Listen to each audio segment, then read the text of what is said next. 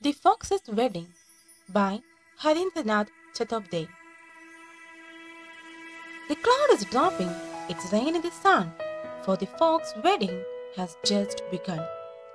From the forest and plain and mountain side, guests bring gift for the fox and the bride. Here comes the first, a grinning hyena who brings the charming ball from China.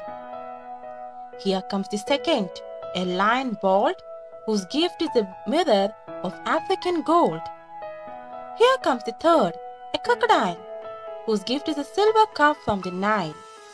Here comes the fourth, a long-necked camel, whose gift is a cascade of Indian enamel. Here comes the fifth, a monkey who rides. His gift is a book, the Arabian Nights. Here comes the sixth, a she-wolf vane, who brings for the bride a scarf from Spain. Here comes the seventh, a polar bear, whose gift is a beautiful Russian chair.